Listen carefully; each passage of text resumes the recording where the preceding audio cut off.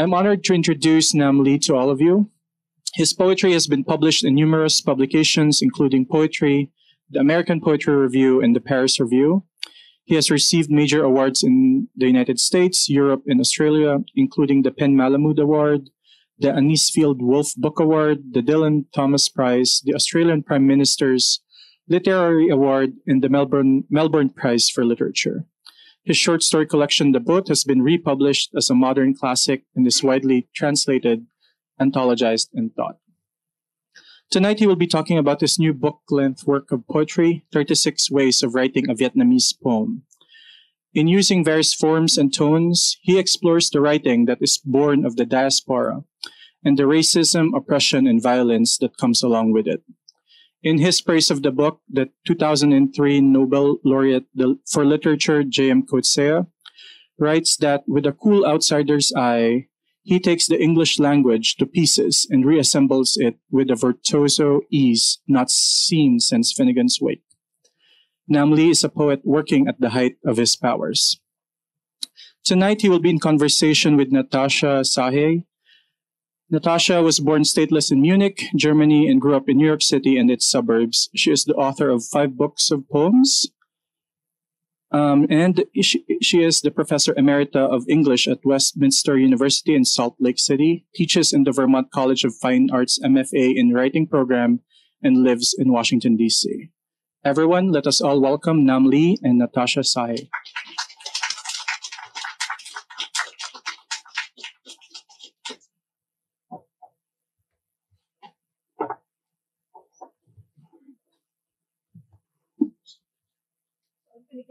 Personal introduction. I should use this. It's on. Is this louder? Okay.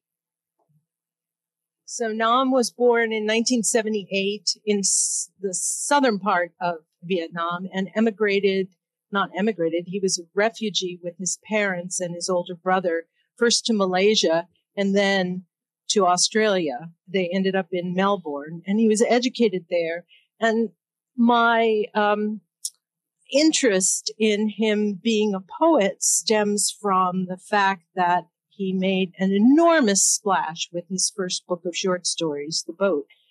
I didn't realize until I looked it up that you actually wrote your thesis on Auden in rhymed couplets or in iambic pentameter. Yes. So how can someone who's such an accomplished fiction writer produce an amazing book of poems? So anyway, the poetry goes back longer than the fiction writing. So you just heard about The Boat. I'll tell you a little bit more about this book. It's a postmodern formalist book. So each poem takes a different form, not iambic pentameter. Well, although some have a meter, but they are visual as well as sonic, and one is numerical.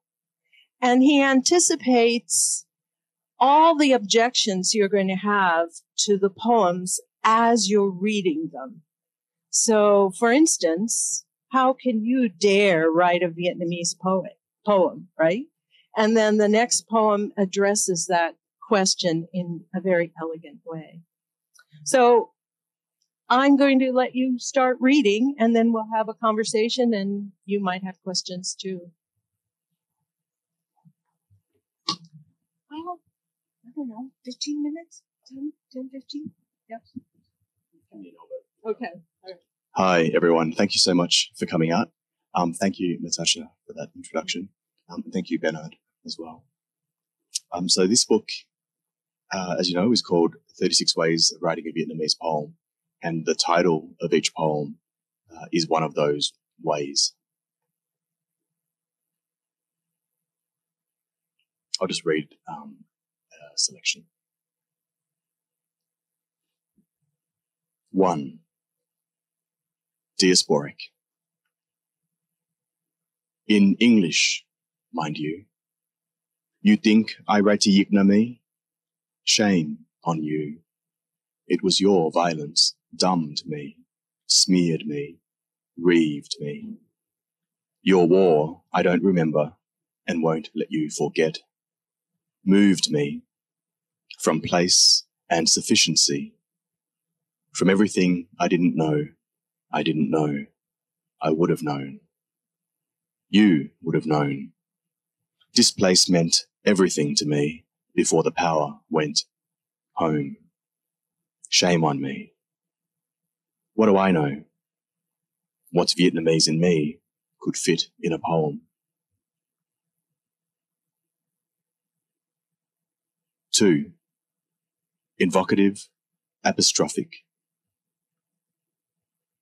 To you, mind you, always, even if not or not facially, your language, your leash, my face, my pedigree.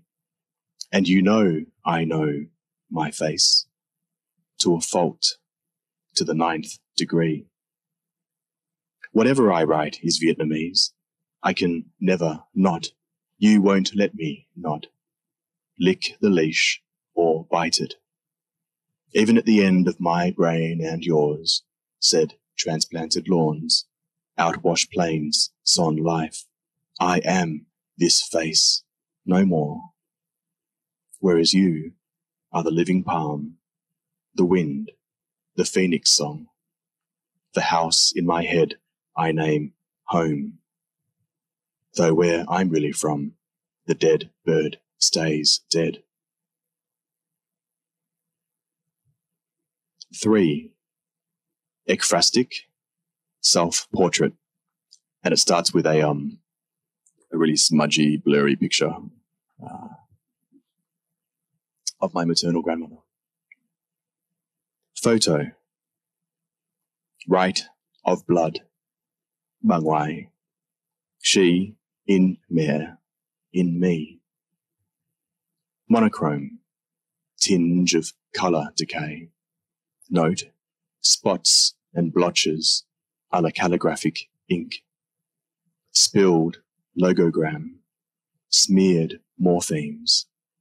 Character cannot cohere. Note, overexposure, giving effect of flatness. Note, low contrast, giving effect of flatness. Note, lack of contour, giving effect of flatness, as if repeatedly photocopied from photocopies. Note, clothing, French aoyai, silk if you like, with off-centered mandarin collar. It writes itself. Note face, full moon circle, rising from slim circle collar.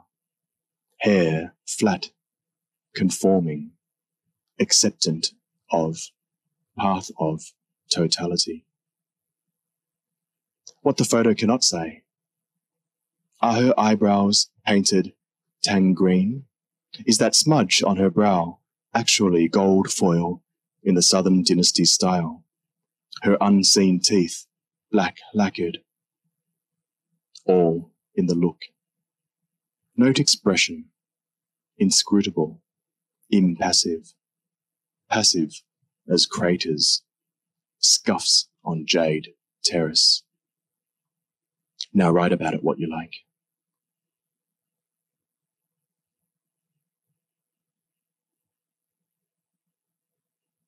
Four, aegic, all-encompassing. You can't go far wrong with violence. You'll go far, my boy. You'll cross oceans, my man. Start with the fall, go back or forth through bombs or boats, across all the killing fields of thought. You can't make it up because it's all yours by blood, by right, by wrong done to your blood. Hold to trauma, even if it never happened to you. You may claim it. Your blood contains it. What happened to them, your parents, theirs, or their kin, who don't talk about it because of what happened to them, is yours to take and tell. Their harm, your hurt. You may write it, for it is written in the very walls of your cells.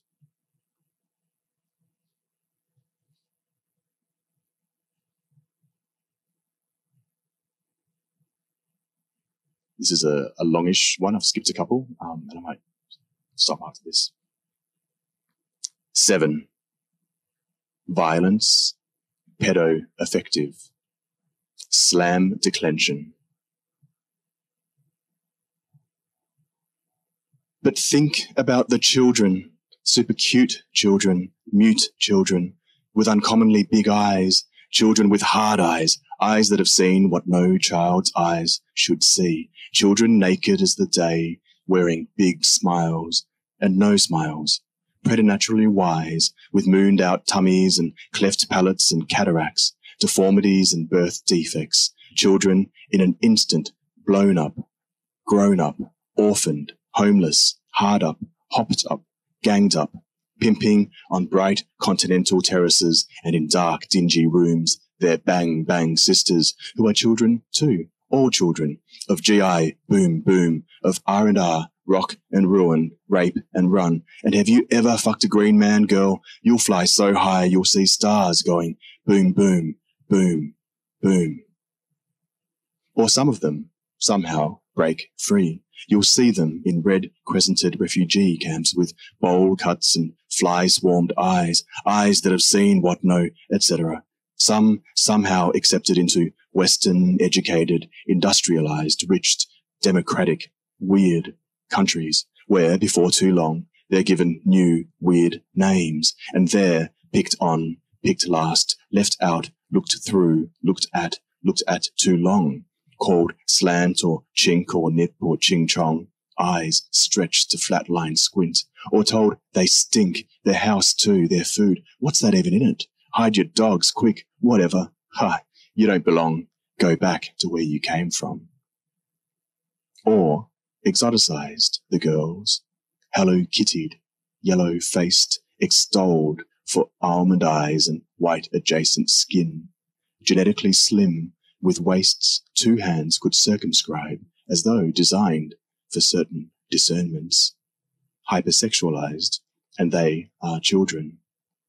And the boys, the men, also in their yellow bodies, brawnless, gormless, beardless, or Fu Manchu'd, good at maths, computer games, maybe even kung fu, which, though, come on, in a real fight, in turn desexualized.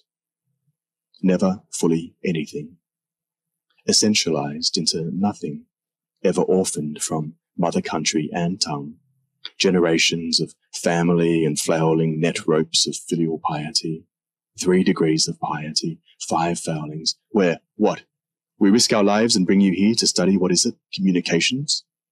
Where you think you're so good, you can come here and say thank you to your parents? For cleaner guilt and adulteration, of course, chase the dragon, shoot the horse.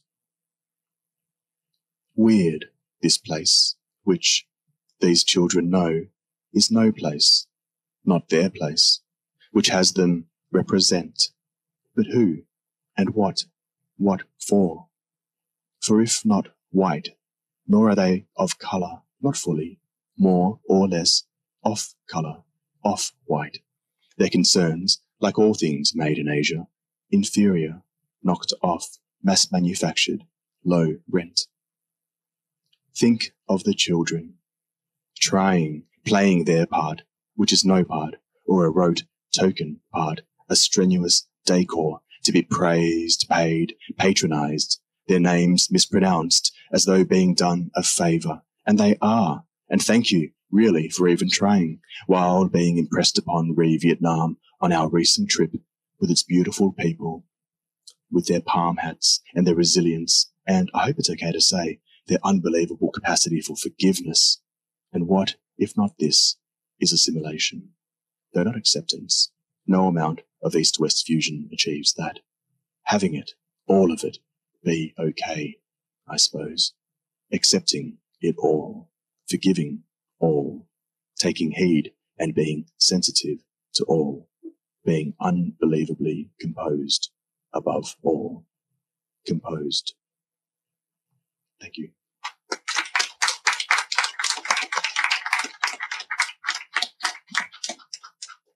I forgot to say, in addition to publishing The Boat, the phenomenal book of short stories, Nam also wrote a critical study of an Australian writer, fiction writer named David Malouf. So I'm going to start off with a question about what can poetry do that fiction can't, and vice versa, since you know them both very well. Oh, thanks, Natasha. It's funny because I've been thinking about this, and my answer seems to change with the day, with the mood, with the season, with the climate.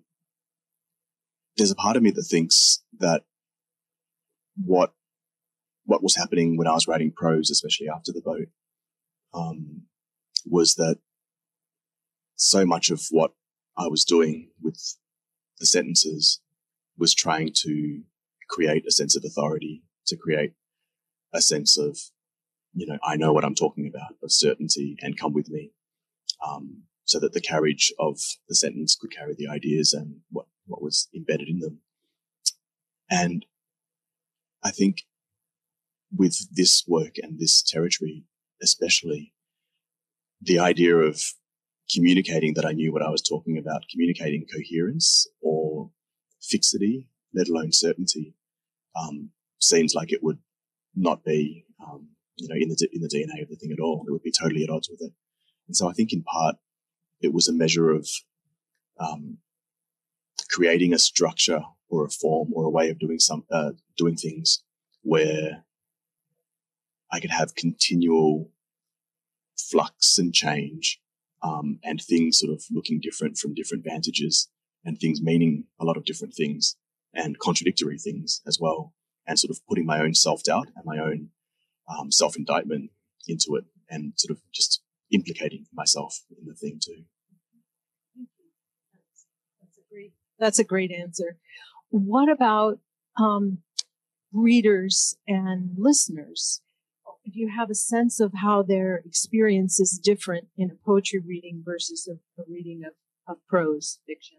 Yeah, for sure. So many different ways, I think. But one of the ways is that when readers that I've known, and readers that I'll send my work to, early as well, who I just respect and admire, and their brains are, crazy brilliant. When I send poetry to them, especially this book, there's a sense that it sometimes comes back with a sense of apology almost for not quite feeling as though they quote unquote get it, or a sense of apology because they had thought they got it, and then when they reached a different point in the poem or the line or the book, they would then reconsider what they'd gotten previously. And to me, when I would receive this feedback, I'd be over the moon. It would be, this is exactly what I'm going for, because this is, in a way, it's the mimetic enactment of what's happening in my brain and what I'm trying to create in the brain of the poem as I'm doing it. Having a sense that, you should be able to think with some certainty, okay, that tone is definitely, let's say, sardonic, and the attitude behind it is one of anger, let's say, and the references that are being made are to this and that. And then just, slightly move the prism around and then think, oh, hang on, maybe I was wrong about that, or maybe it wasn't solely that, or maybe it was that, compounded by its opposite at the same time. And so that idea of having a structure that can accommodate all of these conflicting energies felt like this was why it had to be in this form. A related question is the audience for poetry. Oh, my wife and I have been to events here for fiction writers, and they crowd the whole place. This is, was it Milton who said a small audience, though few, or a fit audience, though few? So the audience for poetry is absolutely smaller than the audience for prose fiction in the United States. I don't know about other places, but how do you think about not just your first readers, but the people who will buy your books or come to your readings? Is it somehow disappointing that there are fewer of us who love poetry and are okay with being in that space of not knowing and being in that space of constantly revising their ideas about what's going on? I feel so lucky in I hate the word, but my career so far, in the sense that, you know, I've been able to do what I have largely wanted to do and have it still, you know, out there. And I'm so grateful to my readers and to those who have, you know, continued to give the work a life beyond release. But that said, I don't really think about that reader or the readers at all when I'm writing. I've sort of, it's been an interesting phenomenon because, as you know, a lot of poets have been and do move into prose. The other way around. The other way around, and I think that's it's a really tonic and tremendous thing for the form. It doesn't really happen so much the other way around, does it? No. And my publisher in Australia, when I sent it to him, said, "Well, at least, you know, you can't be accused of chasing the big bucks now." I was trying to think of anyone who did it, and I couldn't. Yeah. Her poems aren't very good. Yeah. I mean, she's a fiction writer, and she has no sense of no sense of form. You know, the poems are like chopped up prose. There are simultaneous practitioners, like Margaret Atwood. Mm-hmm. Yeah, although she stopped writing poems. Yeah, but and then Michael Ondaatje, right, is wonderful. Dennis Johnson was great. Oh yes, yes. Obviously, I don't know which came first, but he stopped. I think he wrote poems first, and I think then you're right. Yeah, yeah, and then he stopped once the books took off. Yeah, the novels took off. It was hard, Natasha, to be honest, because you know, one doesn't like to admit extraneous or especially commercial interests, you know, into the space where one is trying to write. But of course, you know, your brain is your brain, and it's pretty, you know, porous, and so things do sort of bounce around and get through. But I really had to fight for this book to come out because, you know, the spectre of industry did impose itself, and this was obviously not what publishers would want to publish, especially so long after my last book here. And so, you know, I'd written pretty much a collection's worth of other poems, and there was no intention in me to publish those before the novel because it felt to me like I've done them, they can wait, and I'm willing to defer to the people who have, you know, stood by me and published my book and given me a chance.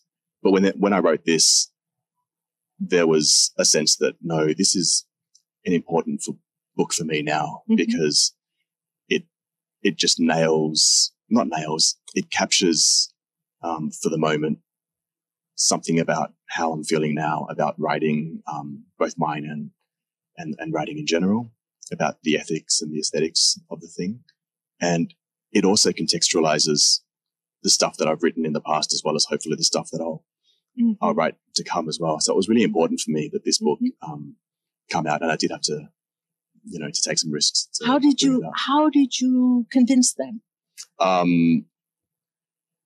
don't want to go into it too detailedly, but I will say that the you know, there was one phone call that I had with my lovely agent where he was saying, just this morning I've been on the phone with Regan Arthur, the CEO of Penguin Random House, and this is in 21, I think, and they're cancelling contracts, which was something that they were going through at the time. And of course, my my novel is super late, so they could easily, see that or assert that as a breach and then cancel that. And then that would have come with potential financial disastrous consequences too, of, paying back advances, and then publishers overseas would then follow suit, etc. And so this was sort of, this was the advice, which was, his job, and really good advice. But having thought about it and talked about it with my partner for a day, that's when it sort of really consolidated itself as a decision in me. Like, there's nothing like risk to really firm up your values, I guess. And I felt very, very certain that I wanted to try. I'd lost my editor at Knopf at the time because she'd left the field. And so I was kind of orphaned in the industry, and all of the noises that I'd heard from him and from other people was that don't even try. Like it's carnage out there in the poetry world in terms of publishing, and things are backed up till 25, 26, et cetera, et cetera. So yeah, I mean, I basically thought about it and then resolved to do it and asked him to send it to Knopf, thinking that when they rejected it, then I would sort of take it off his hands and try to find some other way to do it.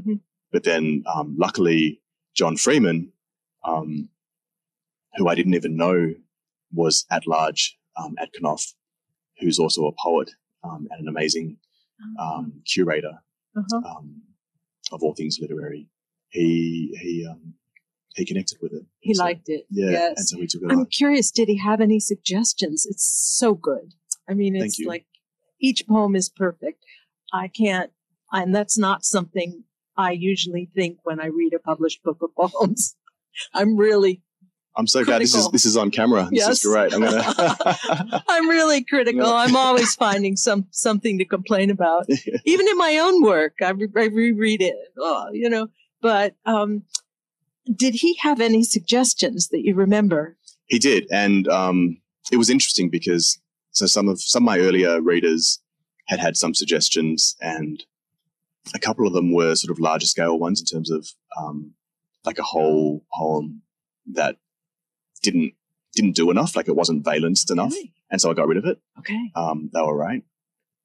John's suggestions were more.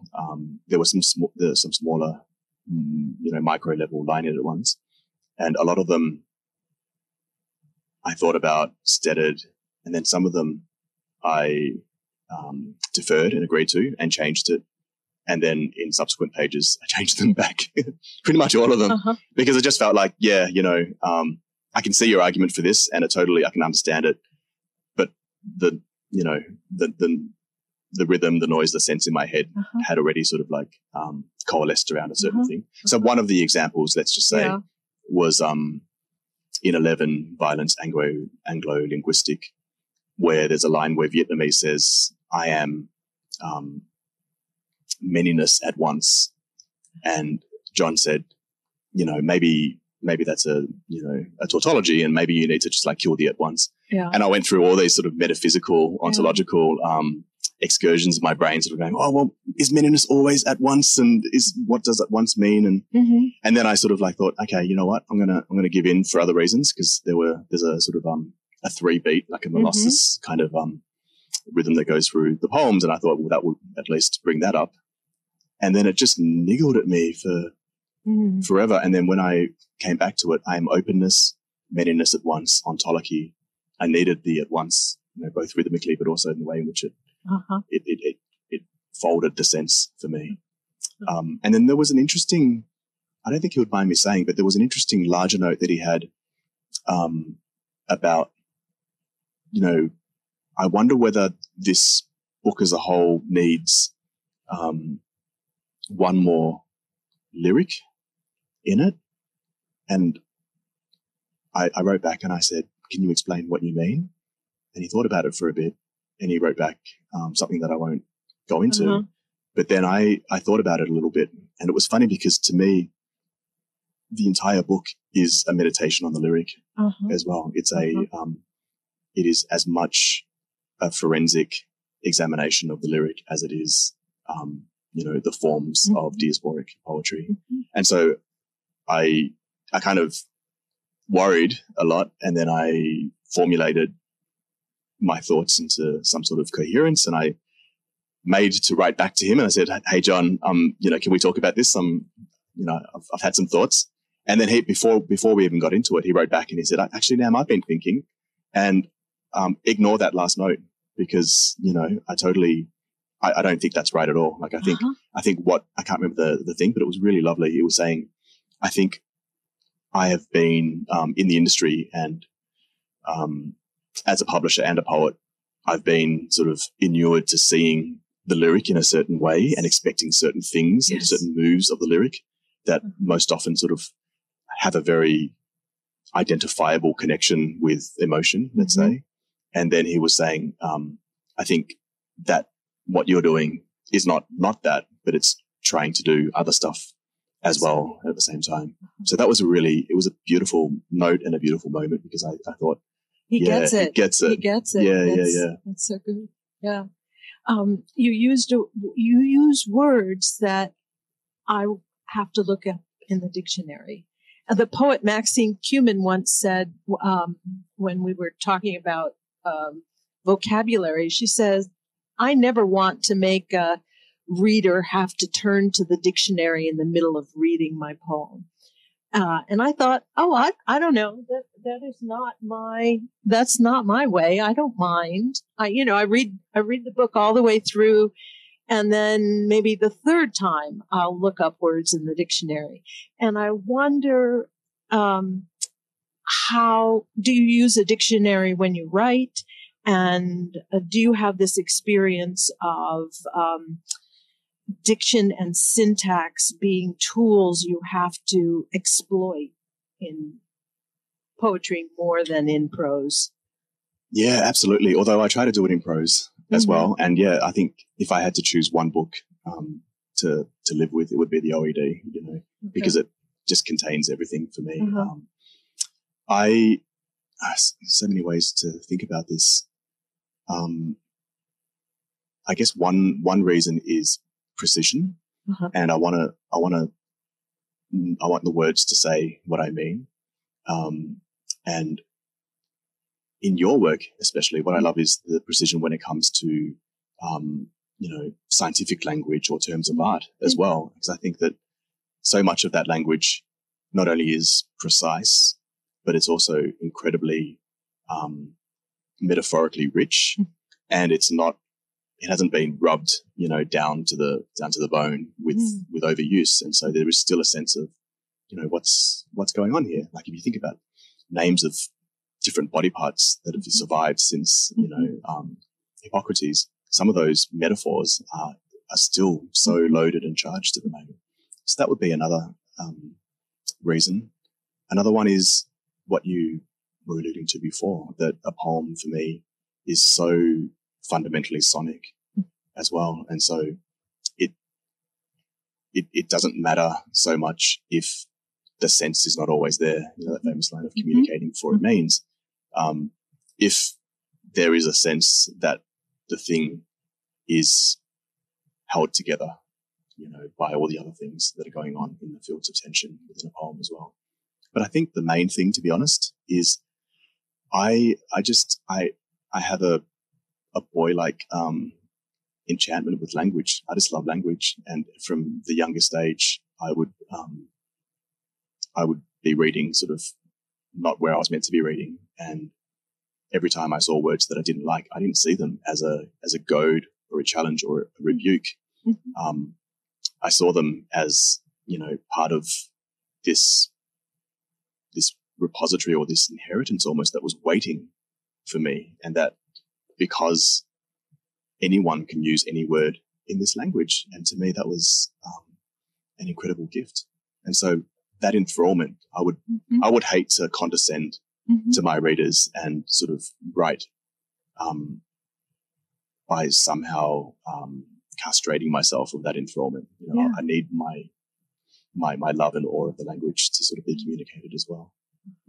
And maybe everyone here knows English has more words than any other language. Yeah. So if you look at translation dictionaries, the side for French and I don't know Vietnamese, but I'm pretty sure Chinese is smaller. It's thin. And the English side is huge because the English language is like this big bucket that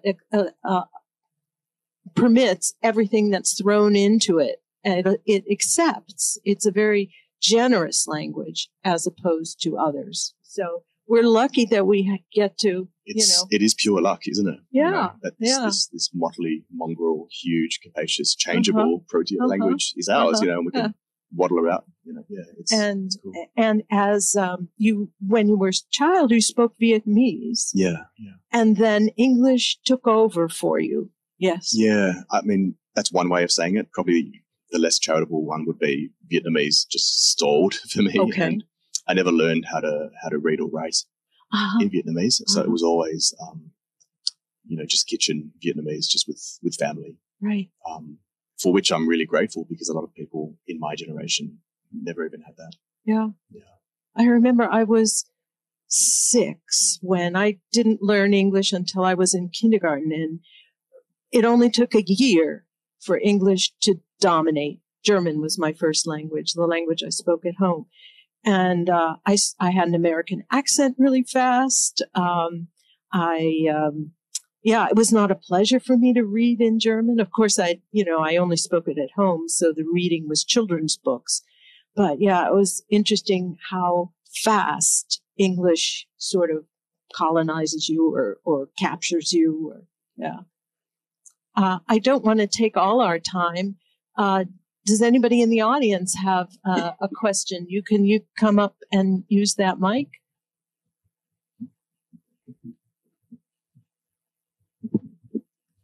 Thank you. This has been wonderful, listening to this conversation. Something you said early on, and you just passed it off like, oh, okay, this is what was going on, and you just went right on. But it absolutely stunned me when you talked about the transition from prose to poetry. And you said, well, when I started prose, of course, I wanted to establish my authority. And I just didn't expect that. I can hear the sense of it. I have the right to write these things. It's okay. I can do this. And yet it made me think about how often when I have taken on new things, and perhaps I was in a male-dominated career and doing it in a male-dominated forum, my authority was a very big deal. And I thought about other times in life, and I would like to invite you. There's a superficial level where you want to establish your authority. I'm worth reading, but I'm wondering with your background and then writing in English, if you could talk a little bit more about what you were thinking in establishing your authority. Thank you. Oh, thank you for the question. There are so many tracks, excuse me, down which I could go. I think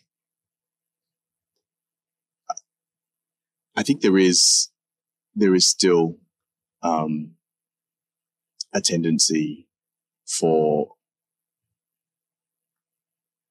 writers who write from the margins, let's say, and I know that's a very complex sort of thing because the industry itself is trying to center these voices and has succeeded in many ways, but there is still an enormously powerful and unconscious, potentially, force or belief that someone who looks like me or comes with a place or a face like mine, that if they're good at English, that it's not intrinsic somehow, it's not innate, it's not something that is natural. It is something that's seen as being somewhat artificial or industrious or like just virtuosically imitative. It's not seen as something you wouldn't ask, everyone, or you wouldn't remark on the same things with someone who was very much in the mainstream. And I remember a friend of mine was writing a piece on Nabokov, and he asked me, what's he to you? What do you reckon?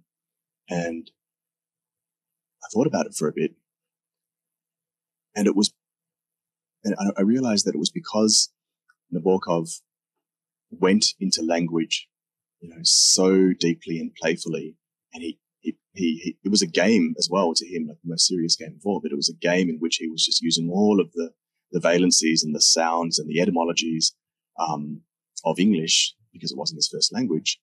And he did it with enormous dexterity and skill, and he became one of the foremost practitioners of the language, obviously.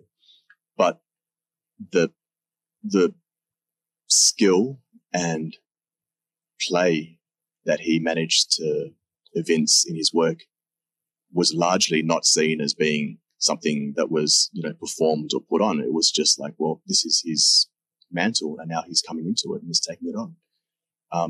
And it gave me, some people like that really attracted me, because it gave me a sense of permission or authority to, that there was a way for me, to sort of go make my way through and have a sense of concordance between I loved the language, I love the language.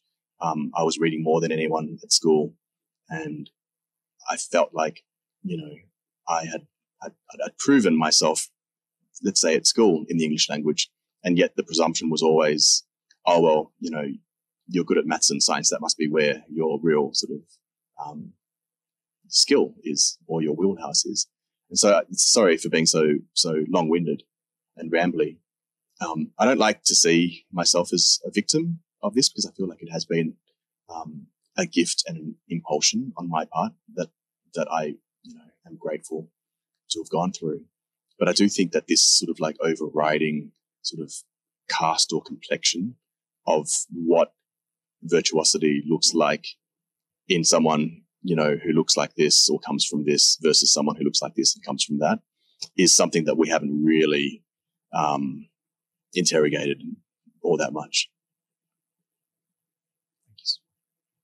Another question? Someone else have a question? I have more, but you have. Yeah, I've got a question. Thank you. So first, just a quick comment. I think Borges wrote poetry and prose his whole life. But speaking on the authority, your poem about children, the last one that you read, was incredibly moving. And I really felt that there was a sense of vulnerability, which gave you also a type of authority in that poem. And so with that as my context, my question is, I'd love to know your thoughts on the language we use surrounding refugees and the word refugee, especially with situations going on in Ukraine, in Gaza, and with many countries right now wanting to curtail the definition and qualifications of the word refugee. Yeah, it's a great question.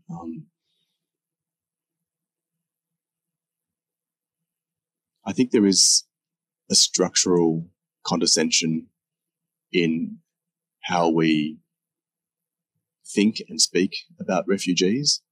I think part of that comes from a disjunct in us, and by us I mean people in the West, let's say, whereby we don't want to interrogate the arbitrariness of how it is that we've lucked into our situation. And there's also a sense of arbitrariness about just the modern configuration of the nation state arrangement as well, and how everything now is sort of like folded into nationality and nationalism that creates its own sort of vectors of belonging or tribe, and then that sort of promulgates itself through culture and politics as well. And I think that it's not in anyone's interests, the people who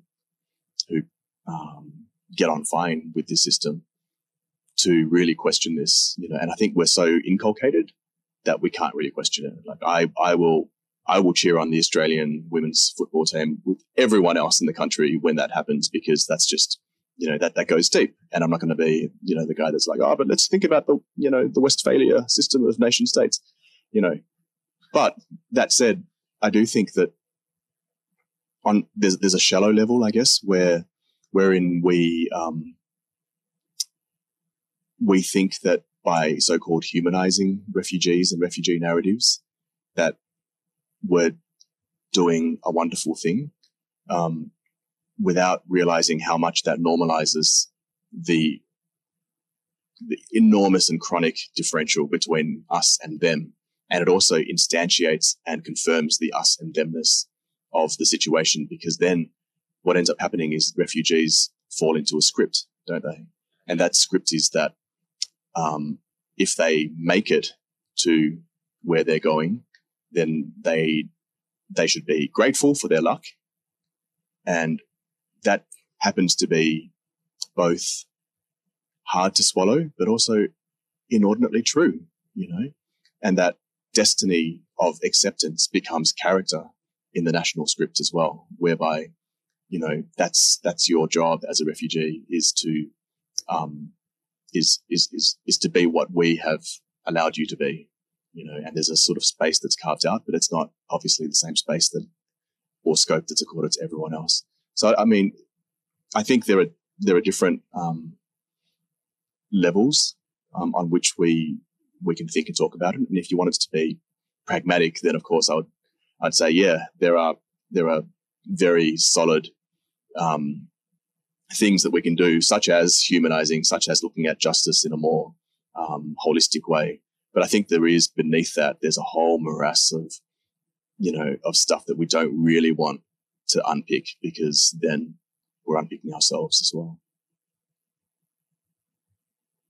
That's brilliant. I really appreciated that. It's I just your poem. You mentioned getting the mind of the poem, and I feel like in your work, there was the whole morass was brought out. Like, I don't know, it was just really wonderful. You brought up something that in moving through that poem, the images and the voices that all moved together brought up so many different types of feelings and thoughts about what goes on below the spectrum of our political discourse and terms. So just thank you for that. That was really I appreciate that. And I should say for my own ability to sleep at night, that poem for me is also it's very much also like a self-indictment or an indictment of a certain kind of script as well. So it's like definitely reacting against the ease with which let's say diasporic writers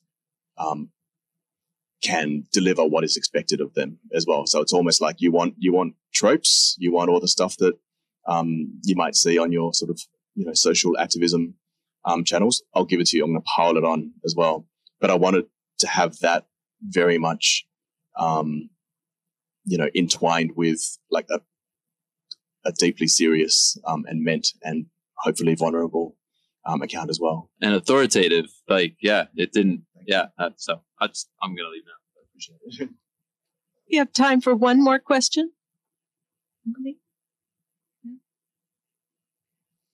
Hi, so I'm an undergraduate student studying creative writing and poetry, and I just got into like a whole argument with my roommate yesterday about a poem by Ocean Vuong, which Vuong takes it starts with an excerpt of a newspaper where a queer couple is burned alive. And the poem is taking the perspective of that queer couple as they are dying in the house. And we were having an argument on, is it appropriate to use other people's tragedy to deliver a message? And I kind of want to know like what your opinion is on that, because I'm also Vietnamese. I'm writing a collection right now for a class on like my family's trauma.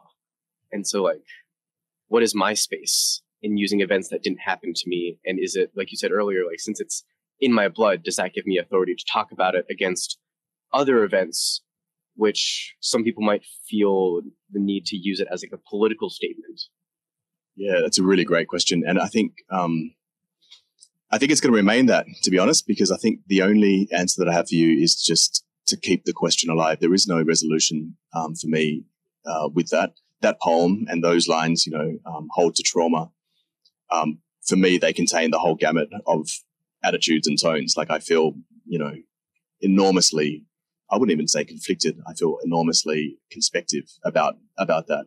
And it depends on who's saying it and what tone they're saying it in too. I will take the opposite sort of line depending on all sorts of things. I think the question of, in the last line of that poem, where it says, "For it is written in the very walls of your cells," to me, that holds a field of different things together, and those different things don't live together very well. So, of course, one interpretation of that would be the epigenetic interpretation, and this has been scientifically, studied and seemingly verified that that trauma can be isolated and seen in the genetic expression of survivors' offspring. But a cell is also a place where you're put and you can't get out of, and that's also the dilemma for the writer who seeks to capitalize, let's say, on their ancestral or cultural family trauma, because there is an infrastructure now whereby that is not just permitted, it's rewarded as well, and it's expected. So that's also like it's a cell, it's a bind, it's a double bind. And I think too, like on a personal level, of my dad who was in a re-education camp for 3 years, and I think of how the Viet Cong cells consisted of 3 people, and it was done for a reason. It was done because when you have 3, you are always worried that the other 2 are conspiring or colluding against you. And that sense of being permanently, structurally suspicious, unsure, unfooted, feels to me, also consonant with, my experiences of this exact question. So I don't have an answer, but I guess I would just say to you what I say to myself, which is the big thing that matters is you keep on sort of just taking the question seriously. I'm going to add a little codicil to that. I've worried about this in other people's poems, in my own, and I find that it helps to think. I think Kant said it's okay to use people if they have agreed to be used. Like a doorman opens the door, he's getting paid for it or she's getting paid for it, and they are in a role, so you can use them.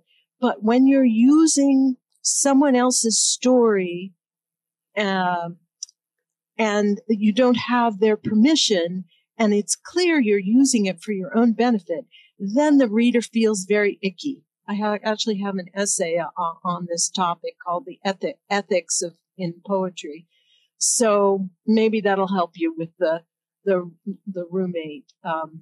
It's so often I read things. In fact, I don't remember that poem by Ocean Vuong, but others where it feels icky. And that is a sign that, my body is rejecting this use in the poem. Yeah. I love the fact that you just, Yeah. Here's something I prepared earlier. I want to see it. Okay. All right. Well, Well, thank you everyone so much for coming out to the event tonight. We'll be doing personalizations, but let's give our author and moderator a big round of applause.